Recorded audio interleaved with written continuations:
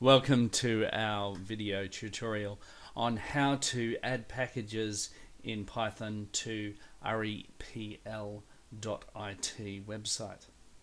This is done slightly differently to the video that you've seen previously about this. So let's have a look at how to do this. So the first thing we want to do is we want to go over to our program.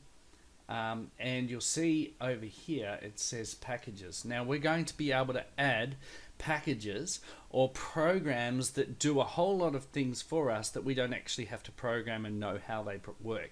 All we've got to do is add those and use them in particular ways. So let's have a look at our packages. The first thing we do is click on here. Now for web scraping we're going to be using three packages. The first one is called Beautiful Soup, and we just write in Beautiful Soup 4, and you'll see how it comes up over here.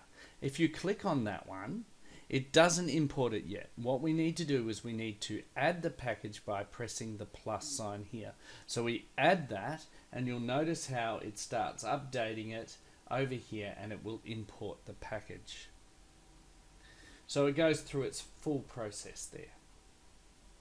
So it's installing Beautiful Soup 4. Okay, so then to install the next one, now the next one is called requests. And if we go back there, we can then write requests,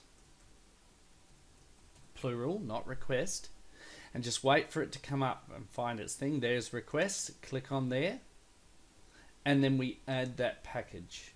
And you'll see it will start adding it over here and just go through its particular thing.